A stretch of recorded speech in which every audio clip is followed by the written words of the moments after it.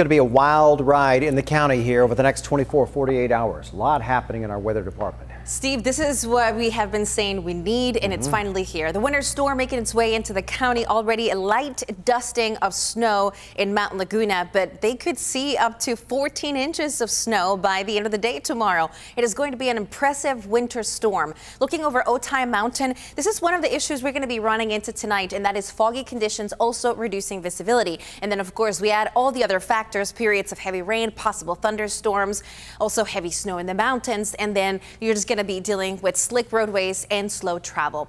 Hour by hour, you can see it is going to be unsettled for the rest of the night, and the intensity will be picking up as the cold front moves in. We talked about this yesterday. Once the cold front moves in, we'll see those periods of heavy rain. But even ahead of it, we're starting to see those bands of heavy rain, and we're going to zoom in across the county to show you what is happening in your area. So as we look closer in our pinpoint Doppler live, you can see it is picking up in Chula Vista. And then as you travel along the 805 all the way up north, Rancho San Diego, also some steady rain. We head to the North County. Here's another band. This one also pretty decent.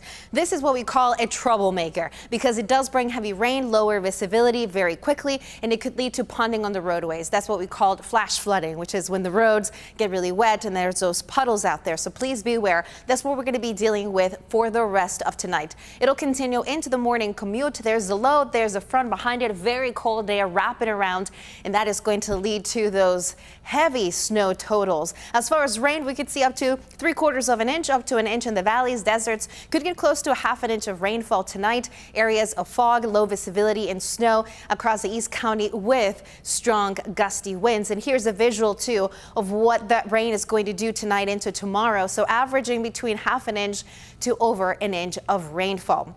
A winter storm warning was started actually just a little bit ago at 4 o'clock, and it will stay in effect until 6 p.m. What you see here in blue is actually a freeze watch because once the storm moves out, cold temperatures will linger, and that's going to lead to temperatures potentially dropping even below freezing in our valleys by Thursday morning. You can see those heavy colors, those darker pinks, that indicating the potential to get over 12 inches of snow in Mount Laguna. So again, this is going to be a problematic system as far as how the roadways will be overnight into early tomorrow. Isolated thunderstorms will be possible as that cold front moves through.